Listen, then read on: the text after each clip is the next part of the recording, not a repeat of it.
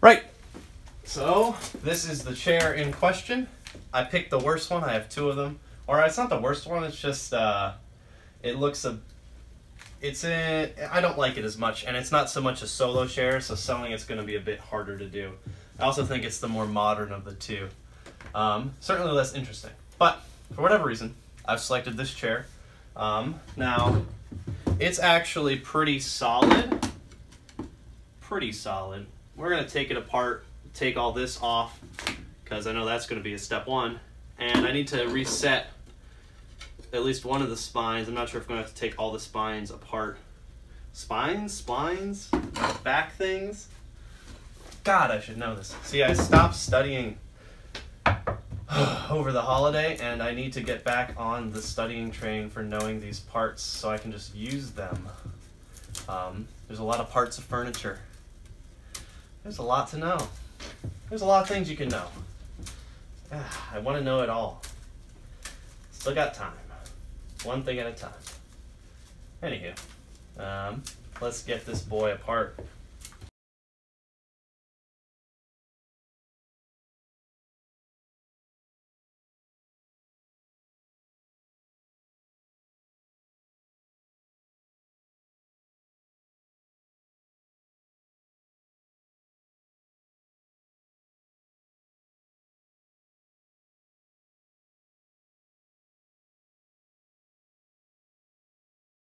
One thing I learned is that the little instruction thing, I bought one with instructions because I've never done this before. That's good to know. But while helpful, is actually the only instructions in here are for a typical seat like my other chair. Which I guess, like, they're for a typical trapezoidal seat shape. Which this one isn't.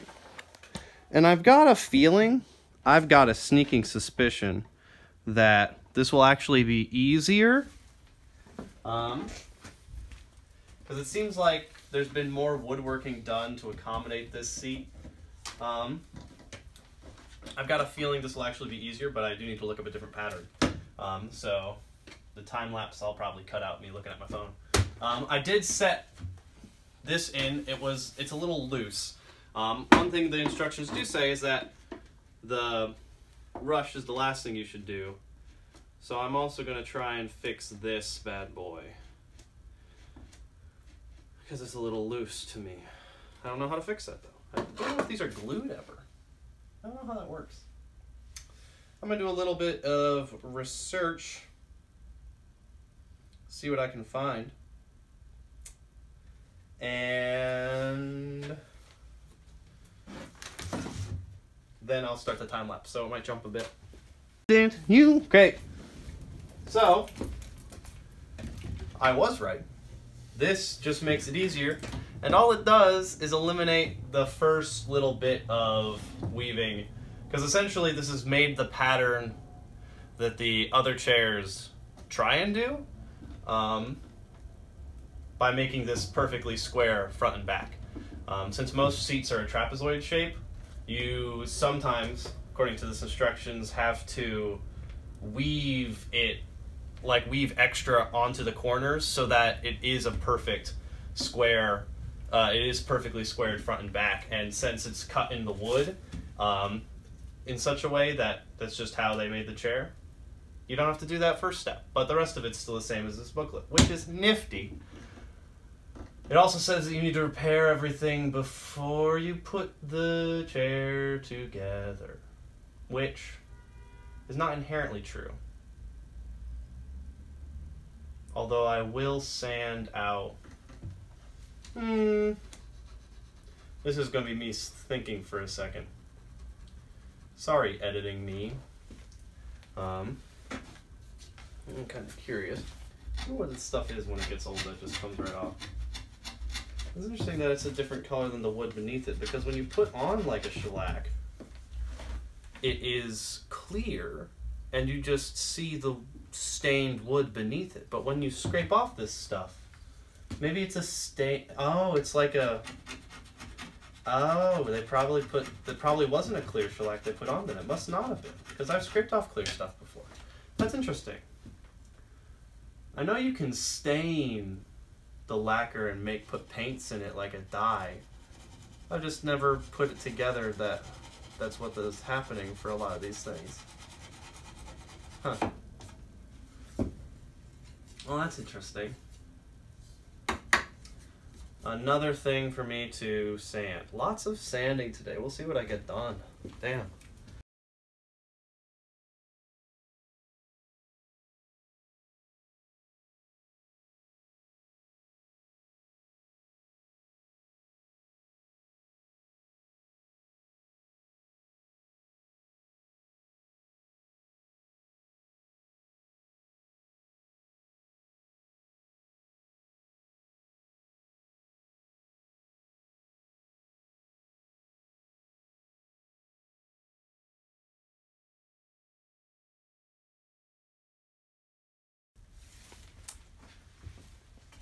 Necessity is the something of innovation. And you know, as I sit here spending a very long amount of time sanding down a single leg of this chair, I think about all the work I do when I'm working at a carpentry gig for the company I work for out in Jersey. And how quickly we go through, I mean, how we have its deadline to meet. And yeah, we plan out as best we can how long we think stuff's going to take and look out for all the things we never know are going to happen that go wrong, like they do on every project. But, I mean, if I was working out there, I would take this whole thing, honestly, for sanding it, it would probably be faster to... No, it wouldn't be. I don't know. I'm just thinking about how I could make this more efficient. And then I stop myself and think, why do I need to make it more efficient? The answer is only that then I can work on other projects that I have sooner. But I don't have a deadline, I don't have a timeline to like make me feel like I need to. I don't know if that's good or bad. That's sort of what I'm trying to figure out. I don't know if I should be striving to do more things or if it's just a money-based thing that drives you to do stuff quicker or more efficiently. Or what I don't know. However you slice it. Sanding this takes a long time. It's going to take a long time.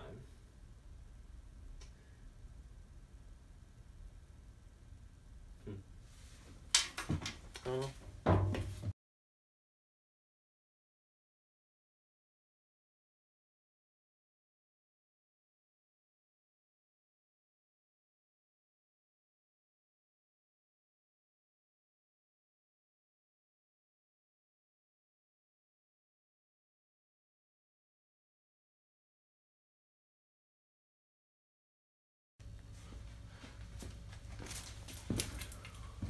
Figured it out. Been sort of feeling weird about doing all this stuff, carpentry and all that. I've been having a really hard time knowing what I want to do with my life. What, a quarter life crisis or something? That's a new thing? I know I don't have to know. But I want to know. I want to know what I want to do with my life.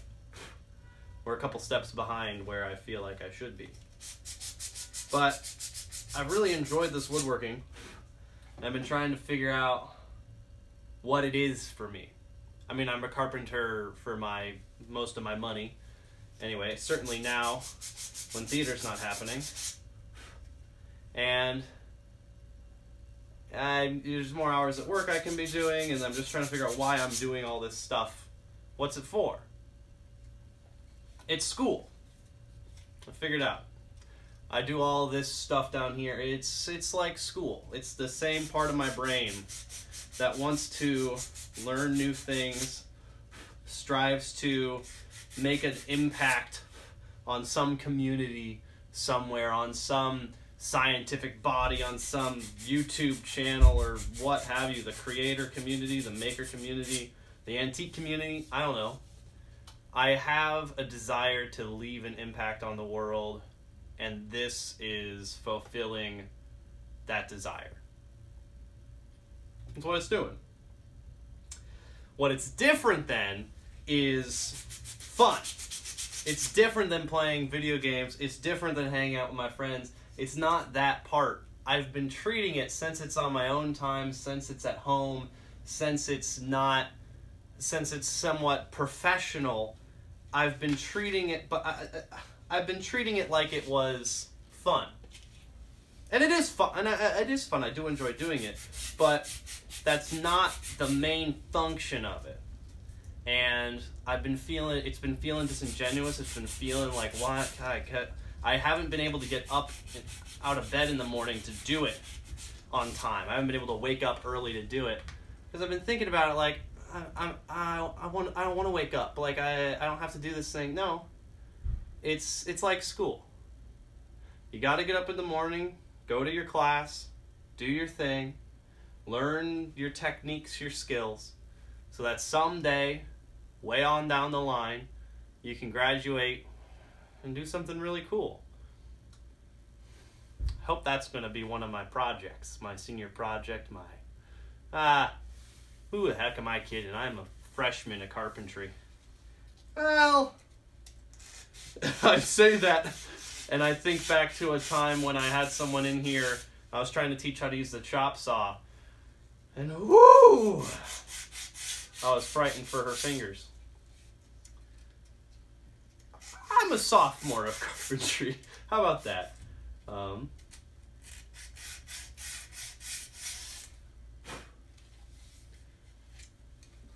I did decide to slightly take this chair apart.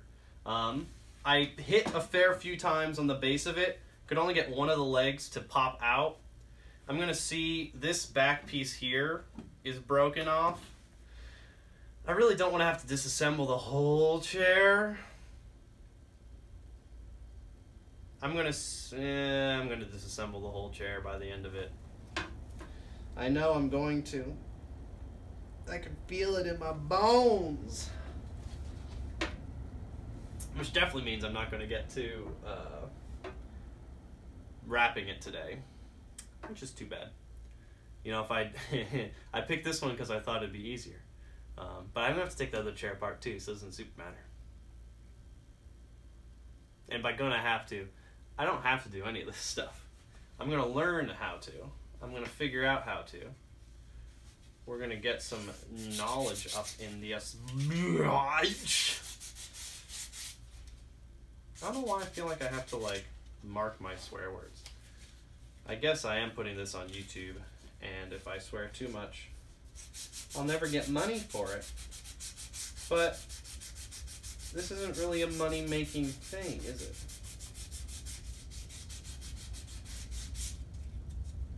I think parts of this speech I'll use, I don't know.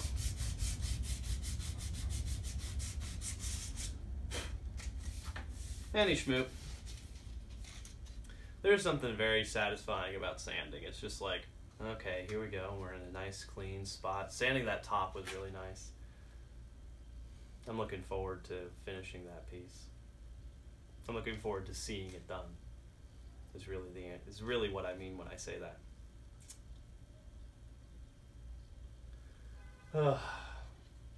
But for now, so I can listen to my music, although I'm not making money, I could just play it.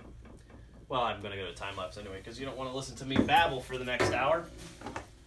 And Lord knows I'll do it.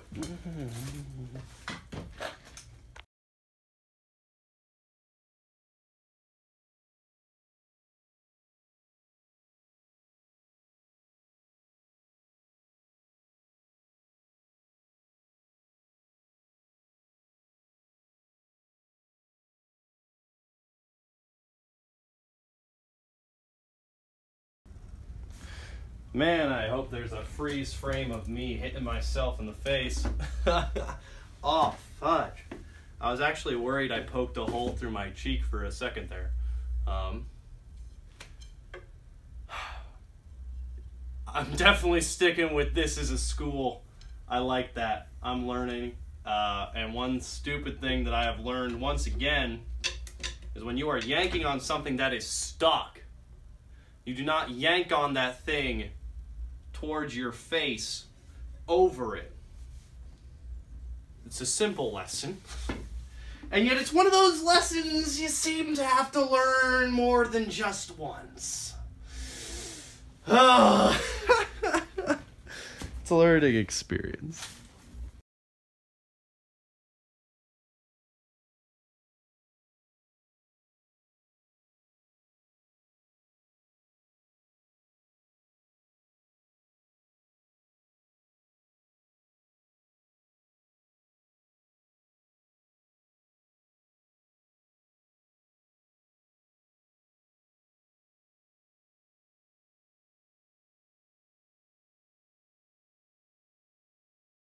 Okay, so now that this is already in step 1, this is just an example. Cut a length of rush 4 feet long. Rush. Cut a length of rush 4 feet long. Well, I'm 6 feet tall, so that's how I will measure it. 4 feet long, that's about there.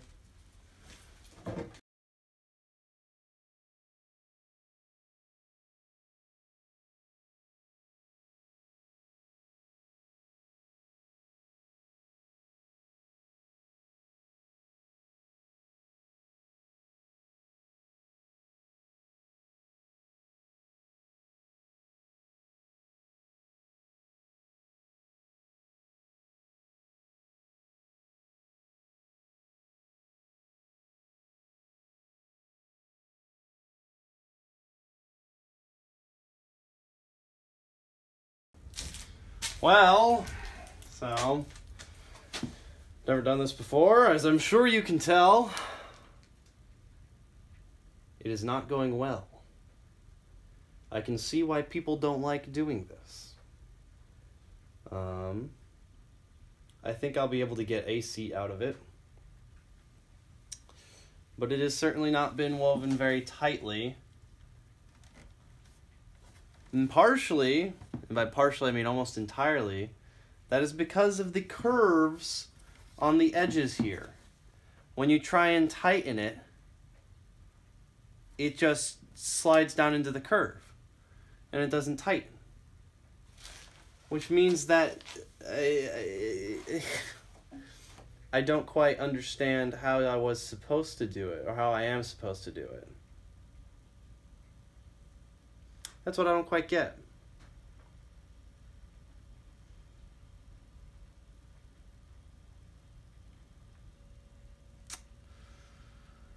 Well. For now, I'm done with this for the day. I've sanded it down. Worst comes to worst, I can always just make the thing that can set on top of here, or set in here.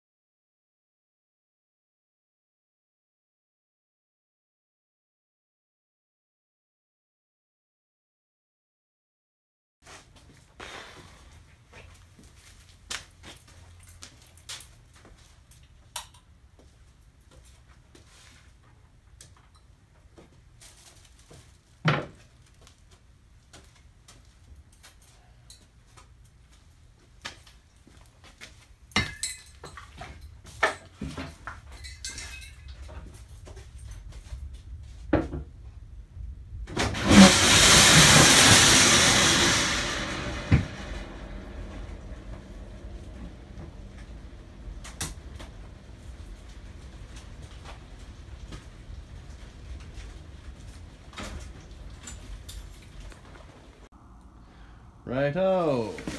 So, got some stuff in the mail. Lots of stuff. I'm pretty sure I know what this is, which is exciting. That's a project I've been wanting to get moving. Go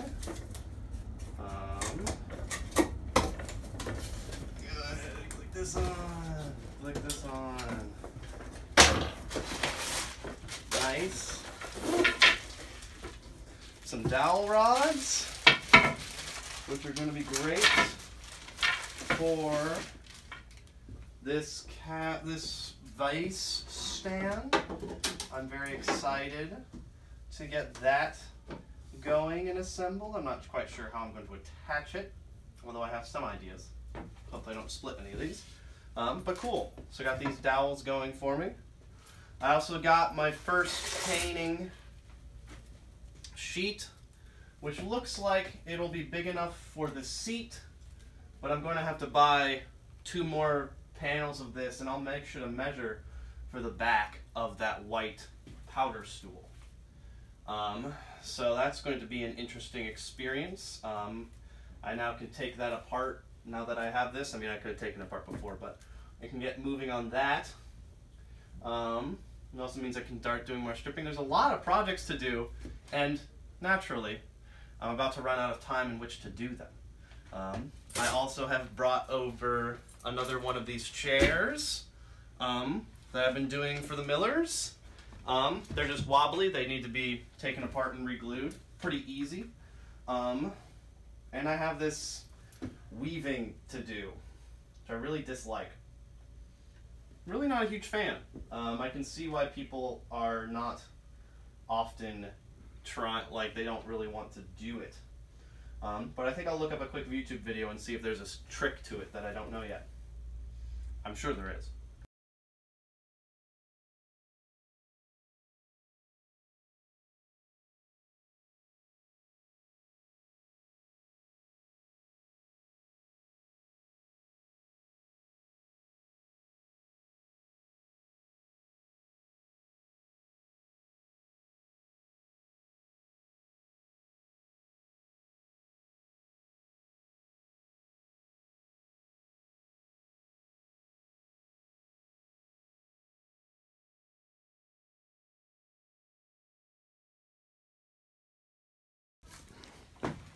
Okay, so what you watch me learn, 2 things I didn't realize.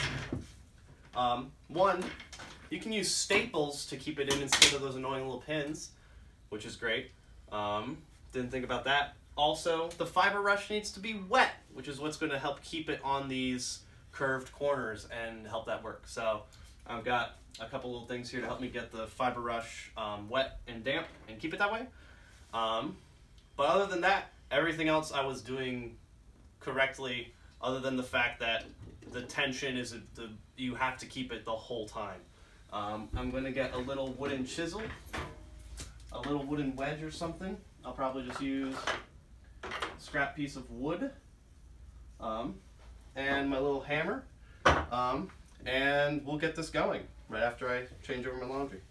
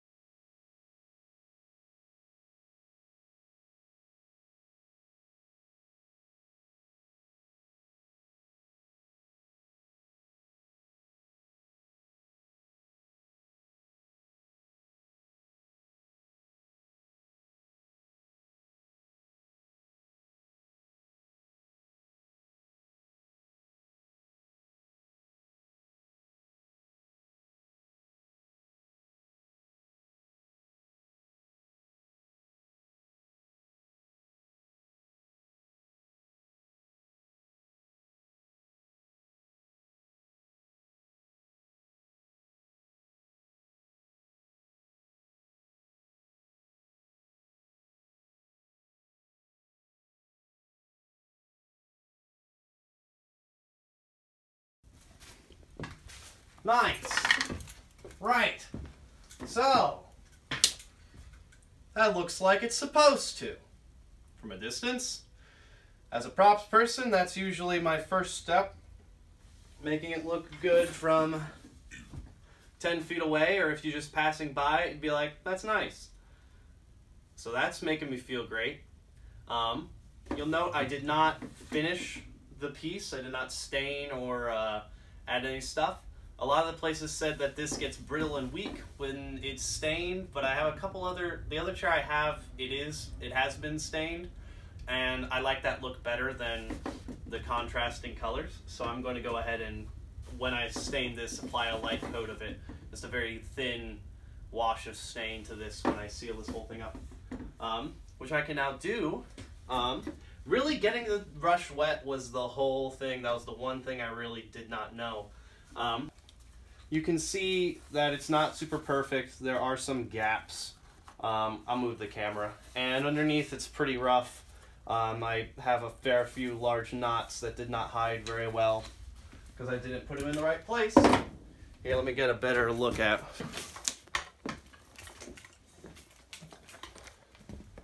You can see upon closer inspection that there's some imperfections, there's some openings.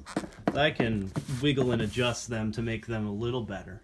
But on the whole, just looking at it, even looking at it from standing height, it is very passable for the first time I've ever woven a rush sheet. A rush seat. Very passable for the first time I've ever woven a rush seat. So that's great. I think I'm going to go ahead and put the chair back together, glue it up. Yeah.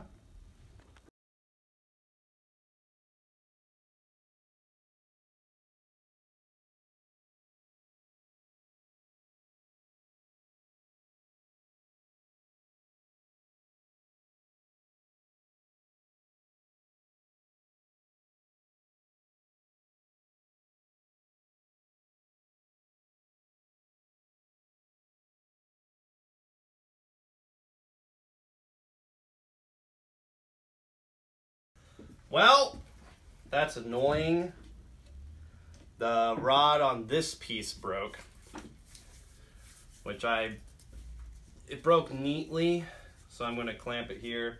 I'm going to put actually I think I'll put a C-clamp on it, but it does mean I'm going to have to sand out. I put glue in all these holes and was getting it on there. I don't think it'll be a problem because these have a fair amount of flex in them, so I think I can still leave that set as it is, but now I have to wait for this to dry before I can glue the rest of it together. So that's just the way it goes. Think you're gonna get a project done today? And the answer is in fact no. You will not be getting that project done today. Which is just kind of annoying. But I'm still very proud of that seat.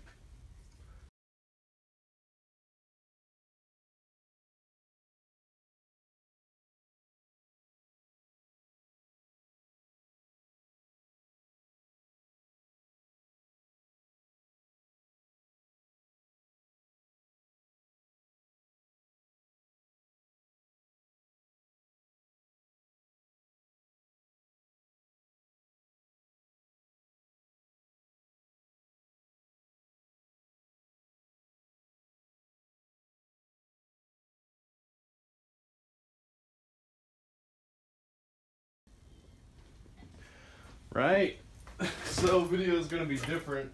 Been working a lot on what I thought was time-lapse. Apparently I just recorded 4 hours of footage. The magics of working with a camera. But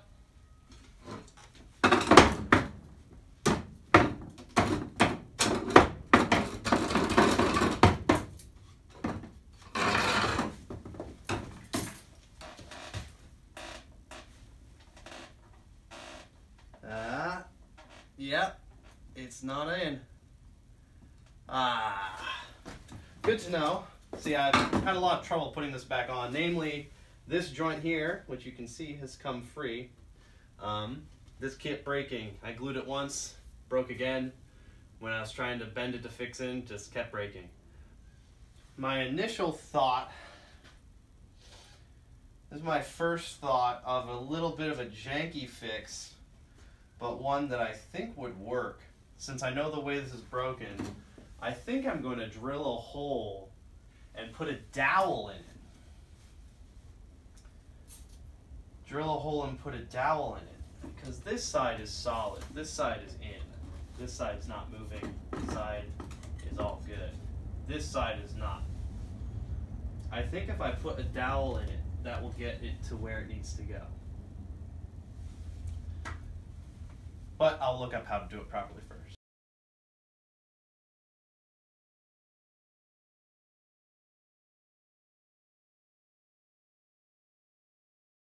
Going to be several coats of paint, and I finally put this chair together, stained it. I did put stain on the brush, which you're not supposed to do, but I know what it does. It just makes it. I'm going to have to do it again in the next couple of years, but again, this is not a chair I need to deal with for another couple of years. This is an apartment chair.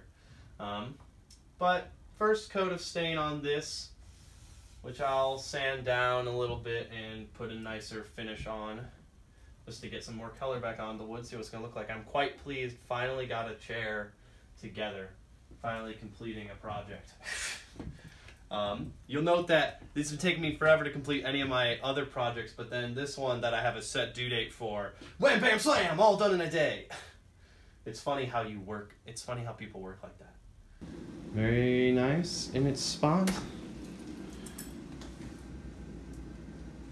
Doesn't match, but sort of fits better with that little corner shelf. It's going to be well used.